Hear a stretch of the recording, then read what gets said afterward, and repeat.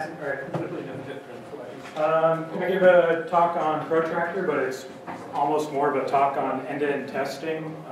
The Protractor itself isn't really that big a deal. It's kind of all the components and frameworks that it brings together that are kind of the more interesting thing. Can I see how many people do end-to-end testing? Wow, holy crap, I was not expecting that many people to do it. That's awesome. How many people have at least toyed with Selenium or WebDriver? Okay, cool. So this is going to be just more or less a speed date. First, what is Protractor? It is really just a framework of frameworks. It's kind of pulling together a whole bunch of different things. It brings together the WebDriver, specifically WebDriver AS library, which is a toolkit to talk to a Selenium server. And it utilizes existing frameworks, so Jasmine, Mocha, Cucumber, if you're already using those, you're going to be right at home because it's already using the exact same thing you are familiar with. So it really just ties everything together. And it does that by basically a configuration file, does a whole bunch of background stuff for you. It replaces Karma for end-to-end testing if you're using Angular. But if you're not using Angular, it's not a big deal. You can still use Protractor. So why do you need end-to-end testing? Well, the biggest reason is because you cannot otherwise test real interactions in a real browser, real deployment scenarios, real data. Obviously, if you're mocking your data, that's not quite true. But sometimes things behave differently once you're actually using a browser. I mean, that's why we all love IE, right? So we use it to basically validate that your components are doing what you're expecting to do, that pop-up calendar actually pops up. And the other benefit of it is you can write a single test and point it to all these different environments, and you have that one test testing everything so that you know your local test that you run locally, same, no extra effort, just point at a different server, and you know that everything works the exact same way. So there are a lot of people who raised their hands when I asked if you ever played with it. Why didn't you stick with it? Because it sucked. I don't know how many of you, like your first introduction to Selenium was the IDE Firefox plugin where you could record stuff, and man, things broke all the time. So it doesn't quite suck so much anymore. Part of that's Protractors, part of it's other things. So now we have Selenium grids. It doesn't take so long to run your test because you can basically send one test to one server to run IE, another test to another server, Firefox. They run in parallel. You get results a lot faster. And like I said before, you already know the syntax, so you don't have to necessarily learn a whole lot of new stuff. You're just writing your Jasmine tests. And the API is pretty simple. The browser drivers have gotten a lot better. There's a lot less flakiness in them. However, I will point out that in the Protractor GitHub repository, where you can put labels on issues, there's a flakiness label, and it has one ticket associated with IE. So Protractor tries to make all this stuff suck less. So does this other program called the Intern.io. If you haven't checked it out, look at it. It's pretty interesting. We aren't using it at my current position. I should say I'm with Object Partners, currently at Northern Natural Gas. But because we already have a bunch of stuff already in place. But if you are starting a project from scratch, you may want to check this out. It might help some of the quirks that are still in the existing frameworks like Protractor. But if you're doing an Angular site, I'd probably stick with Protractor because that's what the Angular team uses. So this gets to why Protractor. So like I said, Protractor wraps a bunch of different frameworks, including WebDriver.js, which you could use directly. But if you have an Angular site, you get a lot of really cool stuff with it. Most of the big things are the by models, or I should say by finders, so you can find things by your models, by your bindings, including support for a lot of repeat things. You have this wait for Angular, which will basically pause your test until Angular, the app, is ready to go. So you don't have to kind of manually hold for that. For non-Angular sites,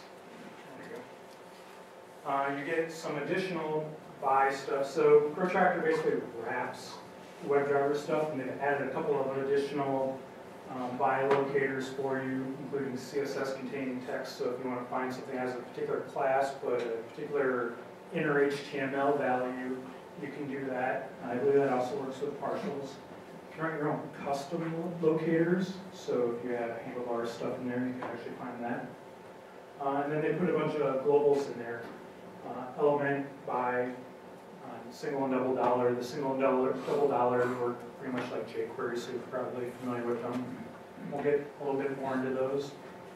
And then Protractor just makes a lot of the setup easy. And if you're using, we're using Jasmine 1.3, asynchronous isn't always easy to deal with, so Protractor takes care of some of that for you. So there's a couple other globals that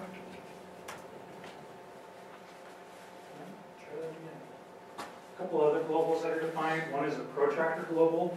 This basically wraps the WebDriver namespace.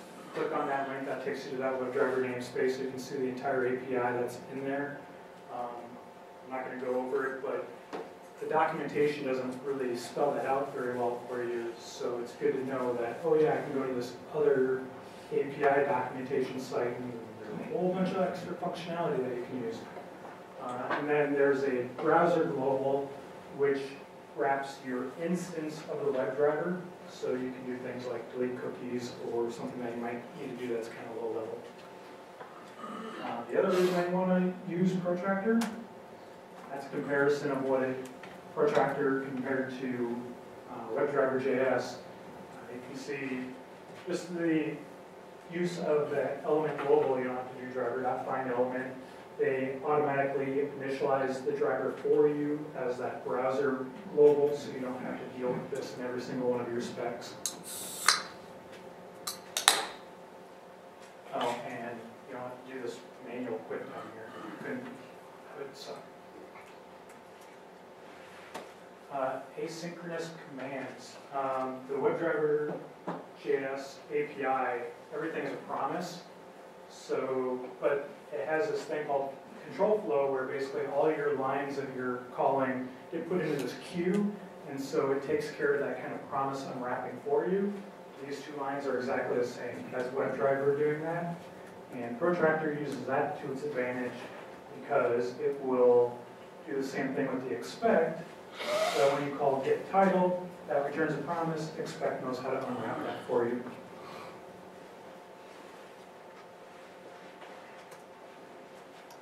So what do you get out of the box? When you install Protractor, everything goes into your node modules. Under Protractor, there's two important directories. One is bin, one is Selenium. You get Jasmine 1.3. It doesn't really care what your project.json says. It has its own version of Jasmine that gets included. It is 1.3 at the moment. You don't have a choice on that. Yeah, you can't read that little tiny text. That's there on purpose. It will install this thing called WebDriver Manager, which I'll get into a little bit, but basically that will install and update a standalone Selenium server for you and give you some browser driver support.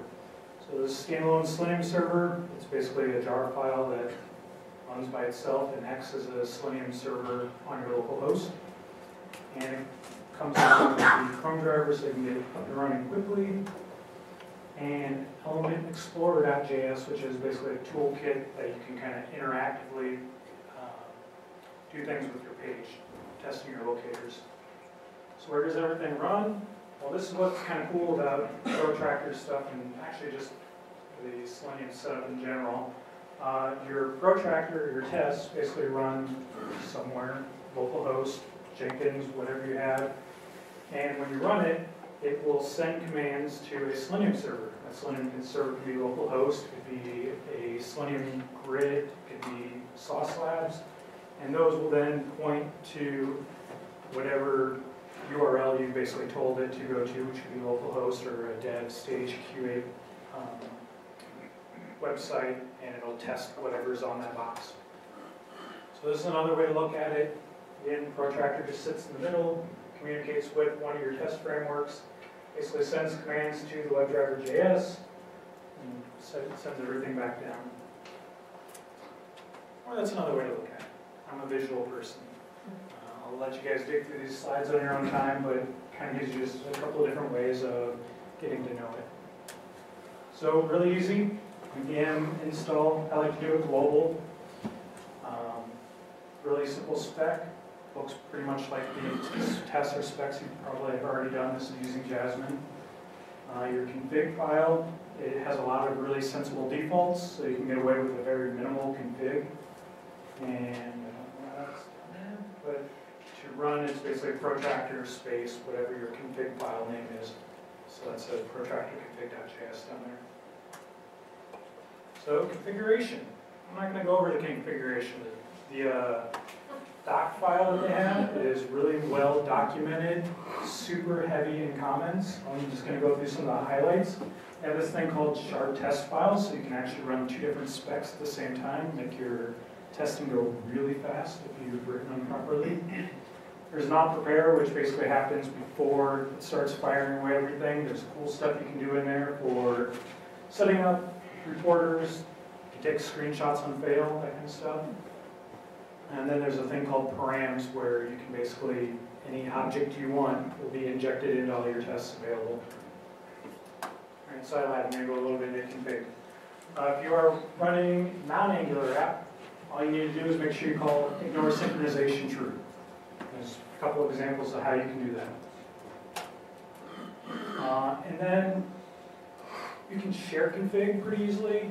So you might want to have one config for local, one config for prod, and you could basically create a base config and extend it, override some stuff, and just make sure you're pointing to that other file.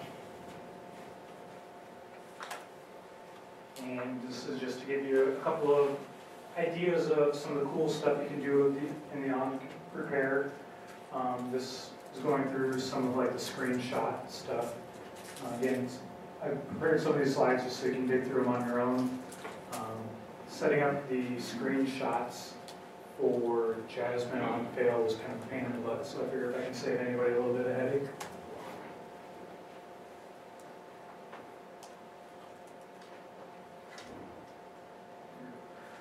Run Protractor, really all it's useful for is overriding some of your stuff in your config. So if you don't want to create a bunch of different config files, create the one. Make your grunt task basically overload stuff.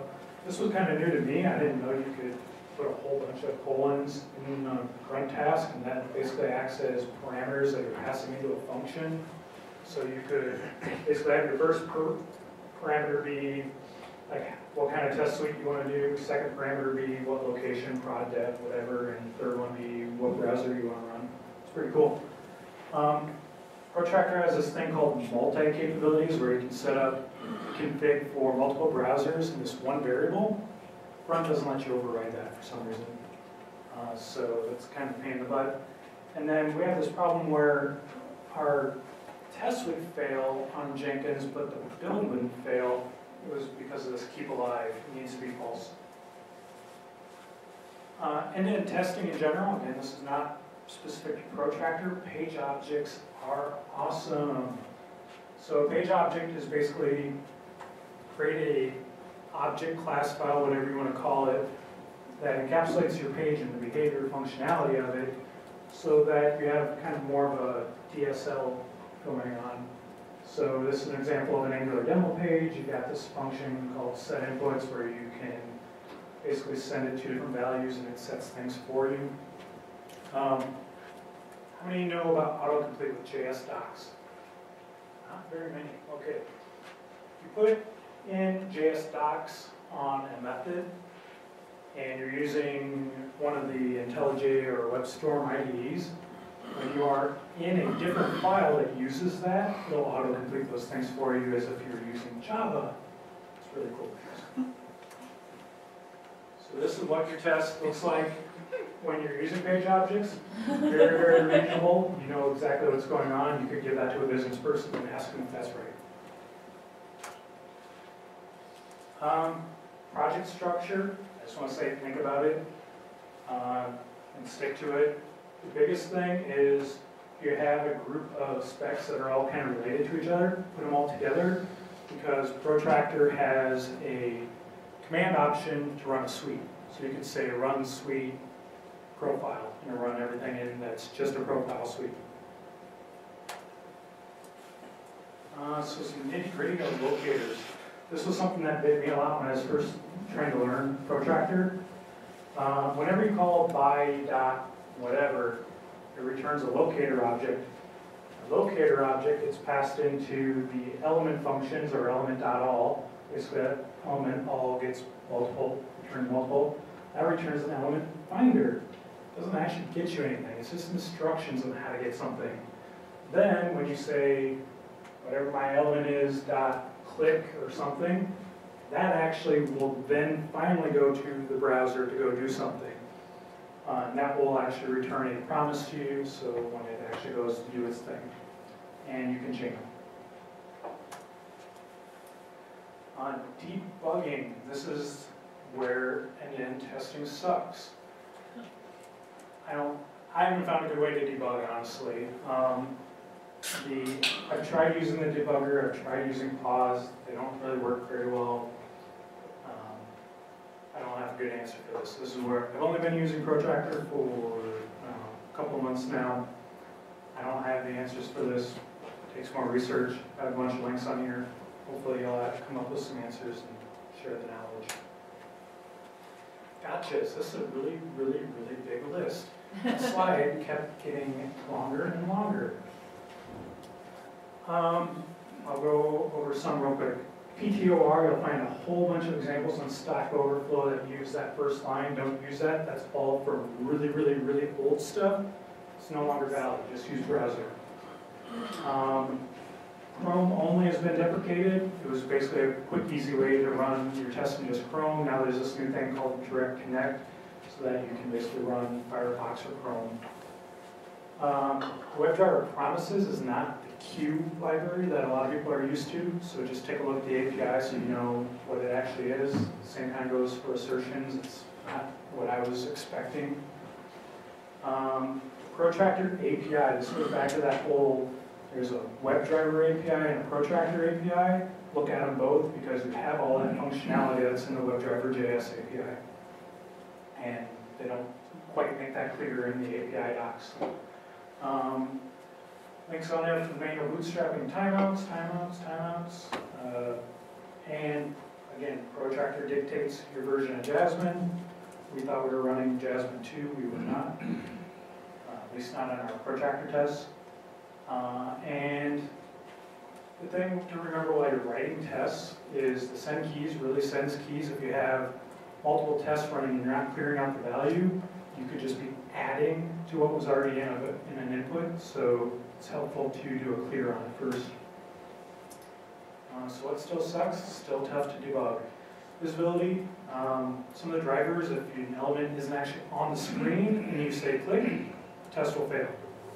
It won't automatically scroll to that thing for you. There's a lot of driver differences. Again, that intern project has this other project inside of it called Leadfoot that tries to normalize some of those differences for you. I think they should team up with the Protractor team. There's no speed throttle. So in the old Firefox IDE thing, there's this little slider that you could do to how fast the test ran so you could actually watch the test. I don't have that anymore. I got rid of it. Boo. And just keeping it on top changes. Oh yeah, that. So here's a slide, learn more, other cool stuff. Okay, I'm going to go over the other cool stuff real quick. Gulp Protractor will basically look at your Protractor's tests and tell you if you have a selector that's not really valid. FS Extra has a cool little function called ensure directory actually exists. Anybody heard of Degini? That's how, if you ever take a look at the Angular JS source code, Their JS docs have code in them that is actually their Protractor test. They have some process that basically generates their test form out of there. It's crazy stuff. And testability API, that's down here. If you go angular.getTestability on your Angular app, it gives you this whole weird API that lets you find a bunch of cool stuff out about your app. I'm going to do one quick demo. So I basically built a quick Protractor test that is testing. Oh, hold on. Wrong screens.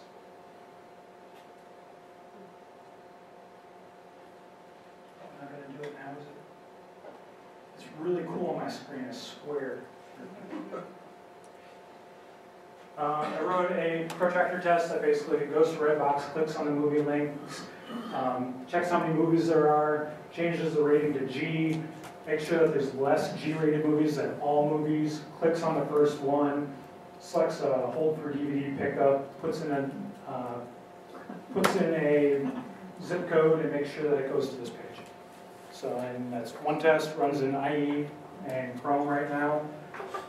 IE was flaky. I had to put in browser.sleep just to get something to pass that I really shouldn't have had to do. Anybody have any questions? No? All right. Thank you.